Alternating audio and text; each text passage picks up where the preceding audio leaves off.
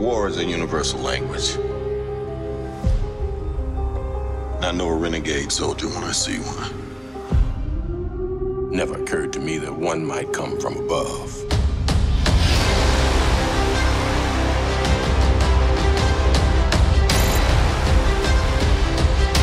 Space invasion, big car chase.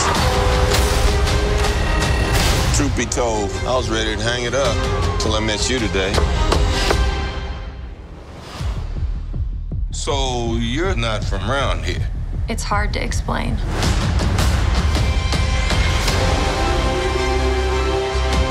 I keep having these memories. I see flashes. I think I had a life here. But I can't tell if it's real.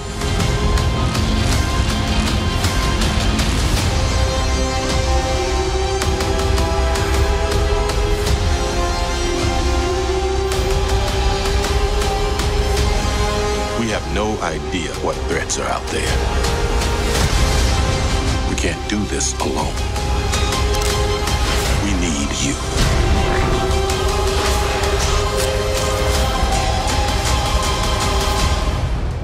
I'm not what you think I am.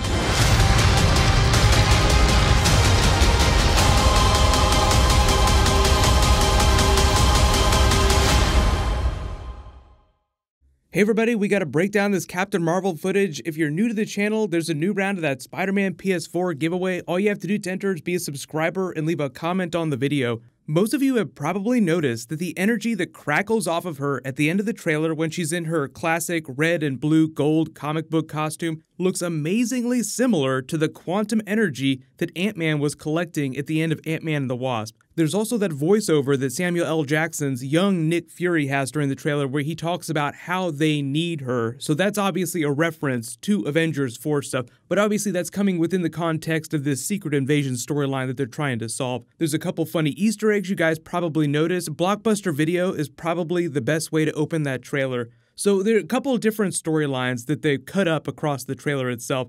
You have her time with Star Force on the Kree homeworld and them going on a rescue mission. Then you have her coming back to Earth. Then you have all of her origin stuff and her getting her powers. That's probably what this scene is right here. So let's just go through this shot by shot. There's a whole bunch of stuff, but like I said, there's, three really big storylines. Star Force, the origin story, then her on Earth in present day, punching old ladies on Los Angeles Transit. This is going to be a great moment too, like, oh, sweet little old lady, just clock her right in the face because she is probably a Skrull. That first shot of her falling to Earth in the green Star Force uniform, that's in present day because it looks like she runs around Los Angeles, which is where the movie largely takes place on planet Earth, with her running around shooting up Skrulls looking for people. Like she's in this train depot, that's part of the big train chase scene where you see her jump on the platform here. She's just trying to find these Skrulls that you see land on the beach. But then you see that they actually do Captain Marvel Mohawk when she's in the Star Force mission. You see her in the 9 Inch Nails t-shirt with the shield hat on.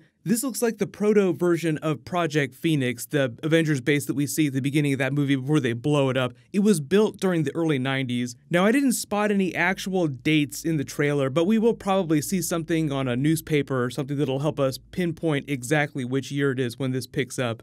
Nick Fury has the voiceover saying that he's getting a little bit older, he's thinking about hanging his badge up, he's thinking about retiring, makes a couple jokes about alien invasion, then you see them dissecting one, which I think is a sort of reference to Area 51 within the context of the Marvel Cinematic Universe. And if you couldn't tell from this picture, that person standing with him is Coulson. This is what he looks like, young Coulson. We've seen all the pictures of young Nick Fury, but we haven't seen young Coulson yet. I've already talked a little bit about his version of the character in this movie. He's a fresh agent. Nick Fury isn't super hot on him. He's obsessed with MC Hammer, so they're going to use him for a little bit of comedy, a little bit of action towards the end of the film. Coulson always gets to do something really silly, but really badass by the end of the movie. Nick Fury whips his shades off. That's just meant to be the two eyes reveal. Like, oh my god, Nick Fury has both eyes, and he has some hair on his head.